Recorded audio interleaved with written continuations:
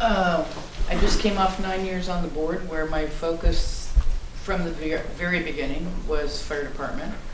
I've been to all but a couple of commission meetings during that period of time. And I've taken special training that I really didn't emphasize here.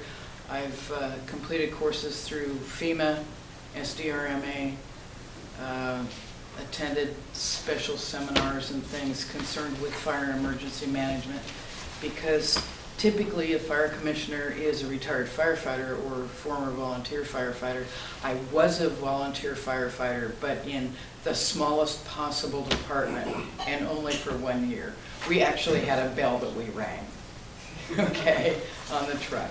Placerville, Idaho, not California.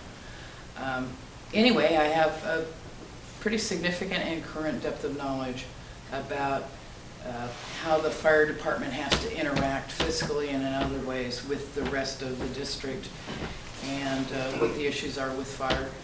And I would like to be able to use that knowledge to continue to serve the community. Thank you, Tarey. Ms. Curran?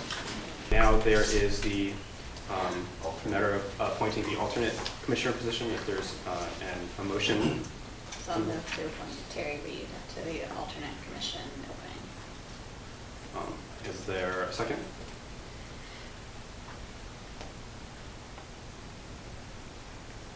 With no second, the motion fails.